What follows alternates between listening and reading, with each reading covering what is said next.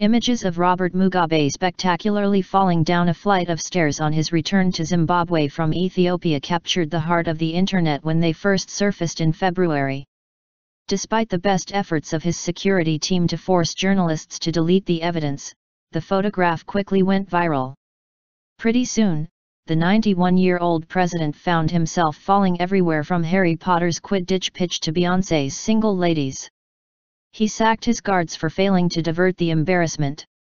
And he's unlikely to be particularly thrilled by his latest accidental photographic gaffe, one that appears to show the African leader wearing a wig and a pair of earrings, thanks to a well-positioned woman standing just behind him.